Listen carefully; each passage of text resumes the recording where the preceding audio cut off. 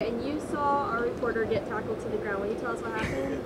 Yes, I was upstairs, and all of a sudden I turn around and Harry, the publisher of the Red and Black, was on top of a person with a camera and kept pushing him out, and they had an altercation, and there was loud voices, and he pushed him down the stairs pretty much, and he didn't fall down the stairs, but he pushed him out of the building. What was the reaction of this? Because the editorial staff was up there at the time when that happened, right?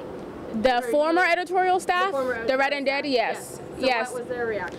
Well, I was kind of occupied with my reaction. Everybody was shocked, even though Harry is the type of guy that usually doesn't shock us. We tend to know his character, but to tackle someone, a journalist, in a journalism building is unprofessional, unethical, and I think it says a lot about how this organization is run from the top down.